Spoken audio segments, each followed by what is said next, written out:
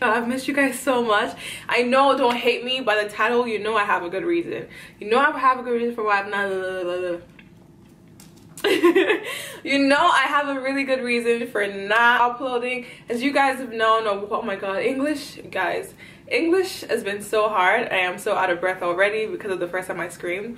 So I apologize. I'm not going to be my full energetic self. I'm still in recovery. This is week 3 right now. I'm feeling a lot better. I put on makeup today for the first time in so long. I feel like myself slowly. So I was like, you know what? Let me finally shoot this video. Let me do a story time. I've already shot like a ton of vlogs. I promise. I vlogged recovery. I vlogged a really nice surprise. I have an addition I want to share. And I've been in a really good space and place post-surgery, and I was just like, you know what, let me film this today, let me talk to you guys. So let's get this video started. I've missed you guys so much. Mwah! I have been dealing with a lot this past couple of months. Like from my videos like I shared with you guys, it was always one thing or the other. I've told you all about my IUD issues, my period problems. I've been having insane stomach pain. My health has been up and down. I had bronchitis. So I'm gonna tell you all this story time because if I could drop my ear like this, yelled at past Sophie for the actions that I should have known was gonna happen, I would have dragged the ear. I would have beat myself. I still want to fight myself for pushing myself that far when I definitely knew I needed to have taken a break and I needed to slow down. But it is what it is. Let's get into this video. Let me tell you how I ended up in the ER for my first ever burn trip and how I was devastated. Let's get into it. Where do I even start from? So let me do this, let me be dramatic. The day was September, picture this. The day was September 26th. I wanted to make sure. 2022. I was getting ready and packed. A month or so before, I had gotten in my email that I was chosen to go on a brand retreat trip, a brand trip with Victoria's Secret Pink to Austin, Texas with like 10 or 15 other influencers. Yo, this was like my first ever brand trip. I had never ever been invited anywhere with a brand like that. Like typically for influencers, especially in America, like they will invite a bunch of influencers out to somewhere. They fly you out, give you a hotel, give you a card to get there and back. Like they take care of you. And so I was so excited. But mind you, prior to that, I've been fighting, have been shaking. Prior to the freaking brand trip invite, I just feel like I have not been myself. I've been struggling with like my IUD. So I put in an IUD sometime last year and I'm still regulating my periods. I'm still trying to figure out if my cramps are being caused because of my IUDs, because like I'm growing older. Like I don't know what's been going on, but I've been struggling, right? So that's been happening. I had bronchitis. I had some stomach ulcer. I also felt like I had worms in my tummy at some point, and then I had been feeling like acute pain in my right side for like 2 months, right? But it wasn't like crazy. Like I'm a girl, so I was like, you know, strong black woman. I was like, okay, maybe like it's my period, but like it wasn't my period. And I was like, maybe it's my appendix, because I was like, oh, it's an appendix. But like it wasn't lower abdomen pain, it was like upper abdomen under your rib. So I'm like, what? I just didn't understand it. And to the doctors, same thing. They all just basically telling me that like they couldn't figure out what was wrong. They're gonna try to do an appendectomy. They're gonna try to see if it was my appendix, but the pain doesn't sound right. They gave me some pain meds to help me, but that was about it. So I was getting so frustrated, but like I was also depressed and anxious about everything. So like, you know when you wake up in the morning and you want to you're planning your day and then you just start feeling pain from somewhere and then you're feeling sad and tired? That's what I've been feeling. So I'd already been overwhelmed, but when I heard about the brand trip, it felt like like the sun and the skies were opening. It was my time to shine. I was gonna kill it. I was gonna be back, and I'd already missed New York Fashion Week because I just wasn't in the healthiest place. And so I was like, God, give me something. Like 2022 was supposed to be my year, and by God's grace, it's still my year. I just know like I've been talking so much about struggles that like I feel like I'm beginning to sound like a broken record. Like it's only you. Like, you know, this TikTok right here. Hey, girl. Is now a good time? Oh, yeah, someone just broke into my house, so I'm hiding in the closet. What? You're good, though. What's up? Hey, do you know how to treat a stab wound? Were you stabbed? Yeah, 4 times. It was just a butter knife, though. Girl, I just flatlined. Like you fully died? Yeah, they had to do CPR and everything. Can you believe it? Are you okay? So embarrassing. What anyway, the EMT's so hot. Do you want to say hi? That's me. Is it only me? Only me. Something's going on this month.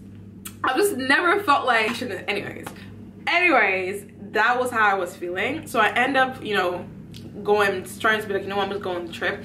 5 days before this trip, the pain gets double. Like, I wake up in pain. I'm laying down, I'm in pain. I'm sitting up, I'm in pain. I was in excruciating pain.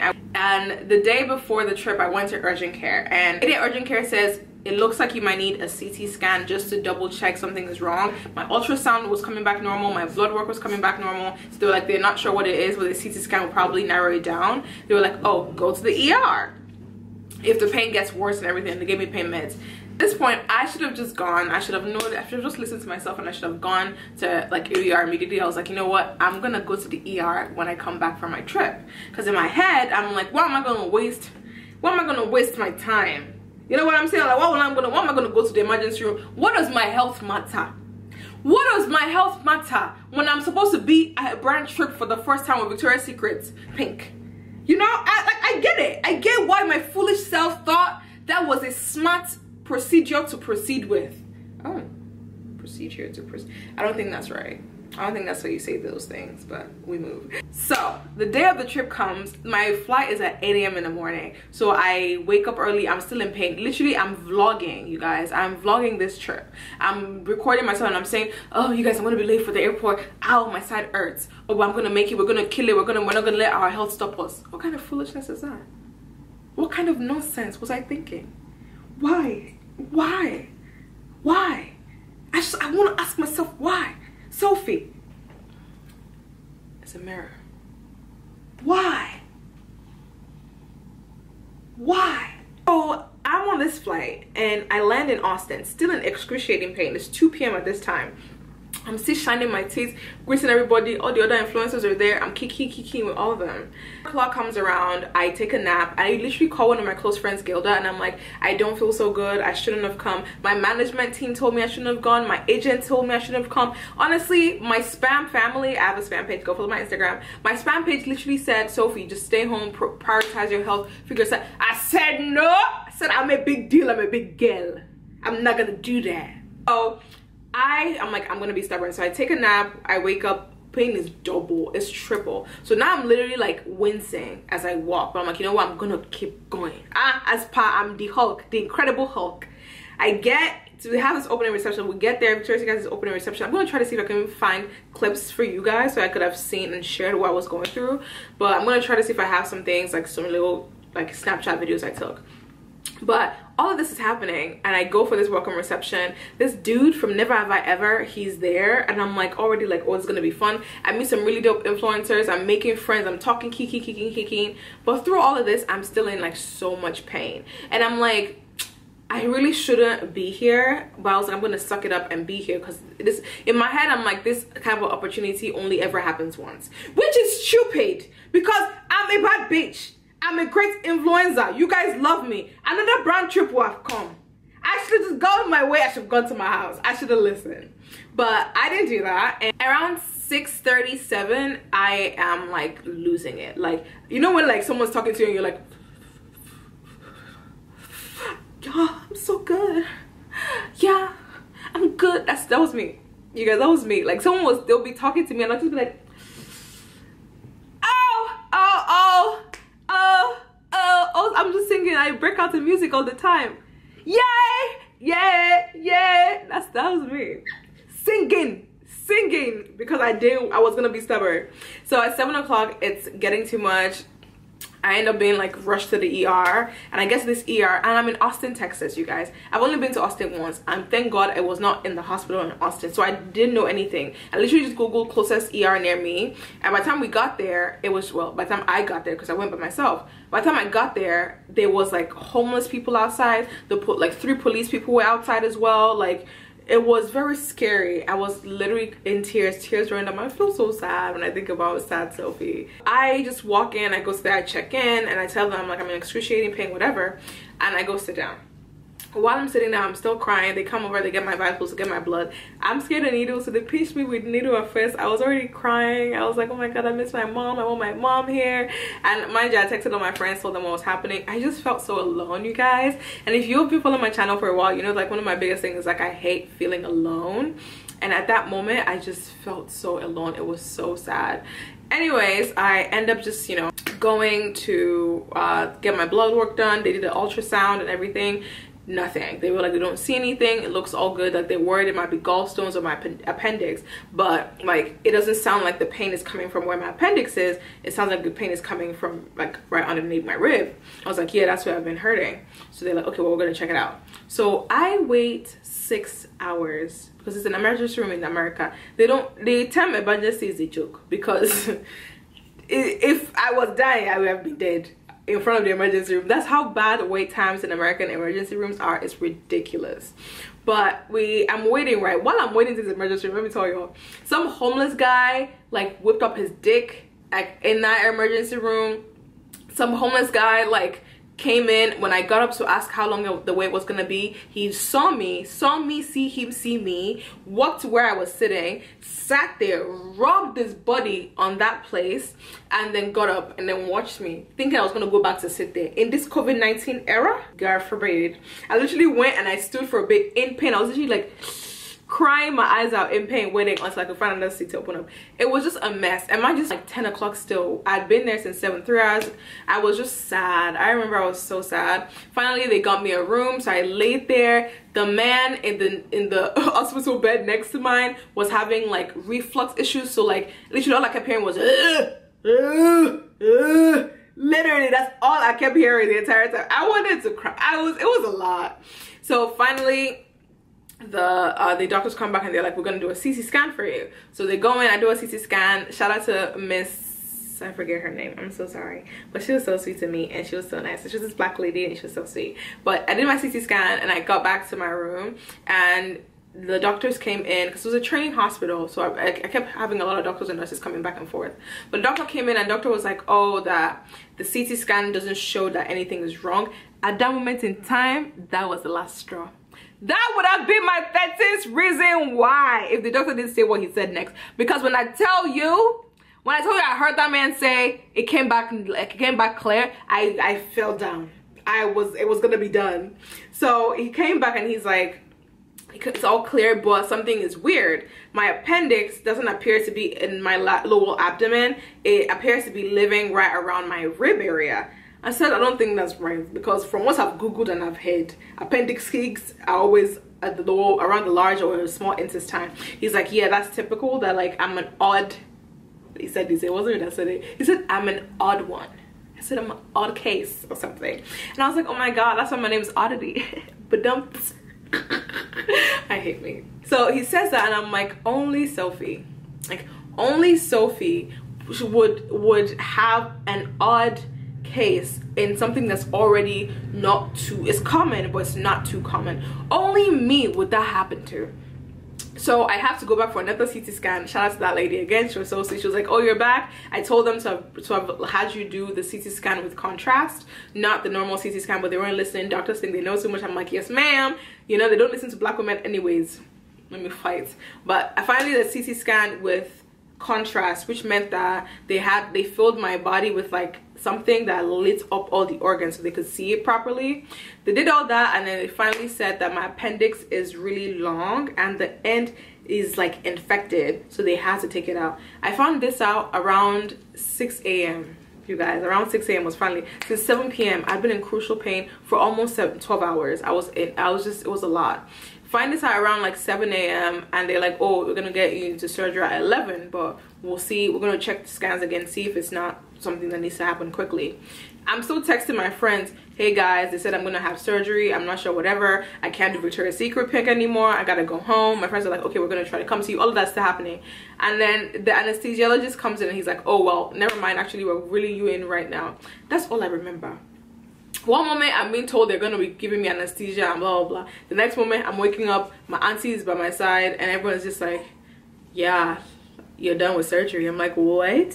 So basically I got a laparoscopic laparoscopic surgery, which means like there were 3 incisions in my tummy, but they had to make a larger one because of the position of the appendix.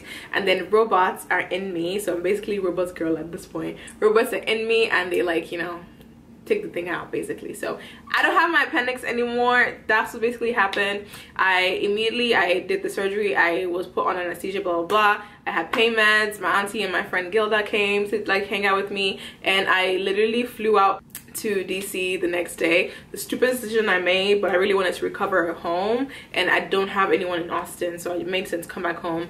Worst flight of my life, but shout out to Southwest for just last minute being so supportive. The flight attendants were amazing. I got back home and I have been on bed rest in crucial pain for the past 2 weeks, but I'm finally better. This is my first surgery. I think it was scary then. Now I think, oh, that's cool. Like, oh wow, me too. Like, people were in me. Like, you know, you just watch it on TV, like in like Grey's Anatomy, and now I'm like, ooh, I got surgery done. I don't know. It feels like I'm better. I've never felt more in tune with my body than I do right now. Surgery allowed me to sort of like prioritize myself more. I started setting boundaries. I had time to start therapy. I started journaling. I drink tea a lot. I love scents, like perfumes. I've been into candles now. I've been planning more content. I'm a lot more happy and confident. I'm very aware of myself. I can keep going on and on and on, and it feels like that needed to happen. My appendix needed to be under my rib. Freaking hell, my appendix needs to be under my rib for me to at least just have time to catch a breath and catch time with myself. And oh yeah, and also like after the surgery, though, like my lung capacity has been low, so now my chest is still hurting when I breathe. I can't breathe deep, so I still gotta go to a doctor for that. So we'll see what happens after that, but I'm trying to be positive. I am genuinely happy right now. I feel really good. I feel really good. So yeah, that is basically it. I am so excited to just put my head down again. I don't know, you guys, if I'm gonna have another surgery next year or next week. I don't know if I'm gonna fall sick tomorrow. I don't know if life is gonna be hard again. I don't know if life is gonna be good and I'm gonna be healthy for the next lifetime. And I don't know, but all I know is everything happens for a reason. I am here for this season. I am present right now talking to you guys, and I feel happy. I feel good. I feel proud of myself for taking so much and being so incredibly strong. I am superwoman to myself, honestly, and I'm gonna continue to be my cheerleader because the shit I go through, I'm so proud that I always find a way to pick myself back up. I'm gonna be okay. You're gonna be okay. I just realized that the difference between allowing yourself or being disappointed in yourself or failing is your inability to do. And what I mean by that is, like, today I thought I'm going to put on makeup, and then after that I was like, oh my god, I'm too tired. Maybe I should read a book instead of watch TV. And I thought, you know what, never mind, I should put on makeup. I need to record this video, but I didn't want to. Like, I couldn't imagine getting to this point where I am right now, where I'm talking to you guys on camera. It just felt like that could happen tomorrow, and I was gonna procrastinate and not record this, but I just did. Like, I was like, you know what, first step, just go into your makeup room and look at your makeup, open the makeup, and if you see it and you pick one up and you put it down and it doesn't cost you anything, you can do your makeup today. And I did my makeup, and I shot a video and another video, and I'm doing this right now. And I wouldn't have done that if I didn't realize the importance of doing and talking yourself out of situations and just applying yourself. I'm glad I'm okay. I'm glad I'm okay, and I'm glad I have you guys to constantly cheer me on. More videos coming. I've been recording, and like I told you, I have a sneak peek surprise. So guess in the comments what you think my surprise is. I'm gonna give you a hint. I am introducing you guys to somebody I love. All right, so I love you guys so much. Enjoy your day. Enjoy your day. Bye guys. Mwah.